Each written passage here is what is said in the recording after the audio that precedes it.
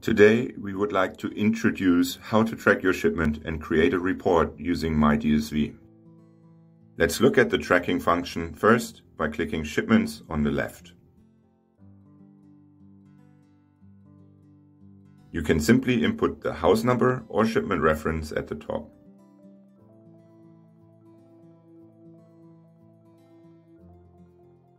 Finding your target shipment instantly.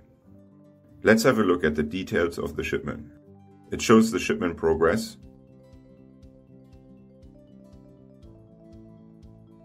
and summary details of your shipment. The shipment status, goods details, and documents are also available.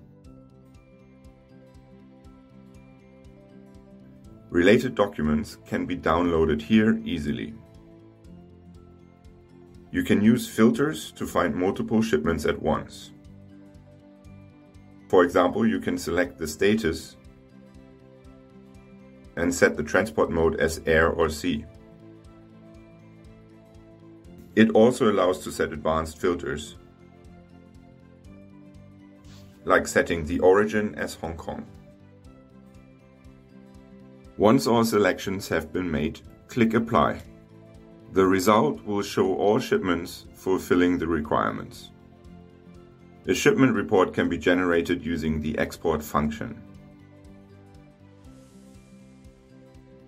After confirming the terms and conditions, you can download the summary report in Excel format.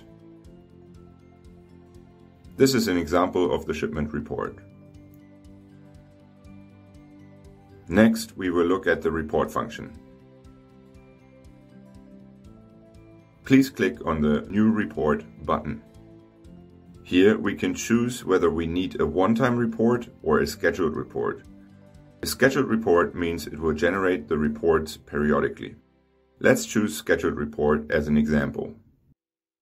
Input the date and shipment criteria. For scheduled reports, we need to input the interval, delivery time, name of report, and the recipients. Finally, remember to confirm the terms and conditions.